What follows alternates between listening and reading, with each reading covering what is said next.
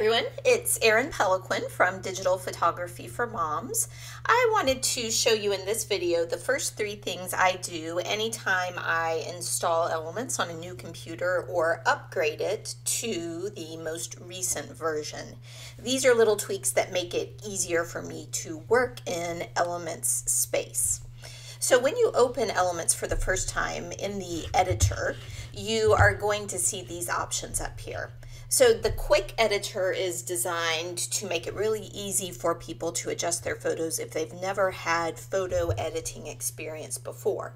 However, once you start using the quick editor, you'll soon start to feel very limited by the lack of control that you have over your edits. The guided edit is supposed to be the next step. It gives you some adjustments that are more sophisticated and give you a little bit more control.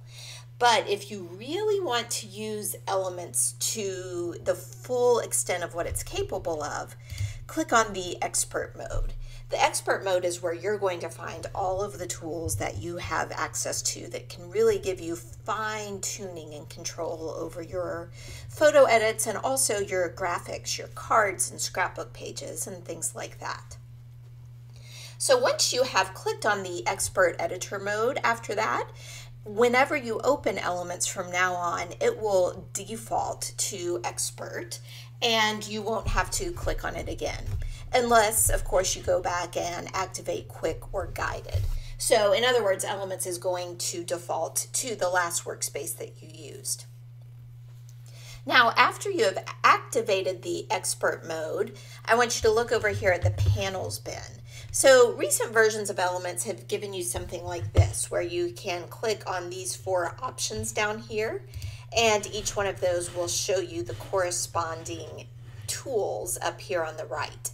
Now, this isn't enough for me. I use this Panels bin too much. I rely on it in my editing too much. And so what I'm going to do is click on the More button. I'm actually going to click on that small arrow just to the right of the More button, and then I'll select Custom Workspace. And so you see that what that does is it gives me these panels up here, and so I can click between them. And that's really the same things that we had access to just a moment ago. But I am going to add on to that by using this window menu to select actions and some of the other tools that I like having access to. So you can see right now that this second panel is kind of floating out in the workspace. I want to dock it over here in my Panels bin. So I'm going to click and drag it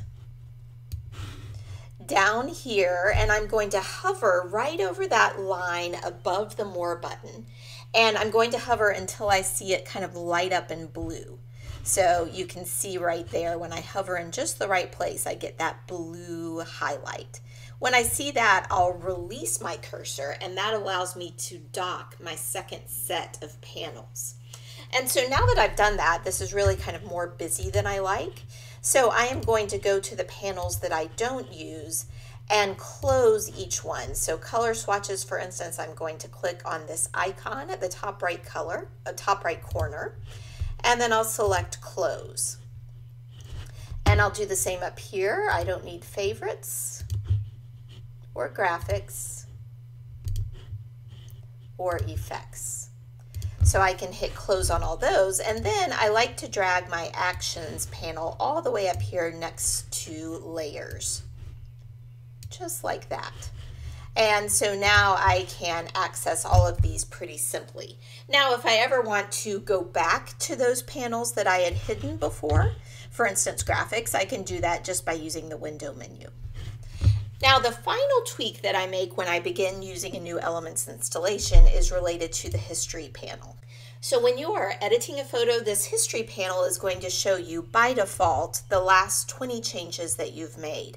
And you can use it to undo those changes if you decide that you don't like the way your project is looking.